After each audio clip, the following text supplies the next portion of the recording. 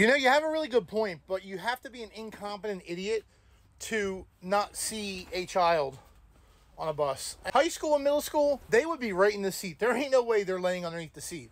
But as you're walking through here, you would be able to see someone. It's not hard. Even if you're walking straight, you can still see out of the corner of your eye. Even walking back, you would see if there's a child underneath the seat. Unless you're an incompetent idiot that is just oblivious and blind.